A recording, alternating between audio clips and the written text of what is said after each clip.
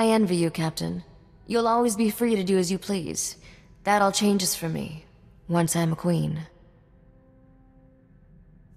I thought the whole point of ruling a planet was to do whatever you feel like. My ancestors tried that. Didn't work out. I've studied records about the Drayen dynasty. They started from humble beginnings, distinguished themselves as war heroes, officially anyway.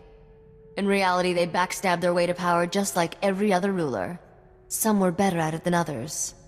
Why didn't Nock make his own play for the throne? He was king of the backstab. He knew recovering the crown was essential to establishing legitimate rule.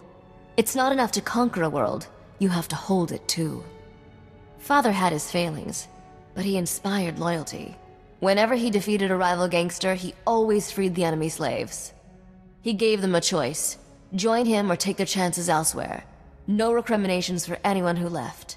The rest became family. Interesting way to recruit new talent. How many slaves actually signed on? Those people had a lot of anger issues. Most were excited to have a job that let them express it. There was this one little Twi'lek girl who joined us. Best thief I ever met. Got into all sorts of trouble together. We were like sisters, but when Father's organization collapsed, we got separated.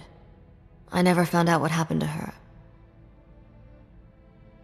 Never too late to find her. If she's as good a thief as you say, she might come in handy. That was a long time ago. Sometimes it's better to leave the past alone. You're really bringing out my chatty side today. That usually means I need to get some exercise. Let's find something more exciting to do than stand around.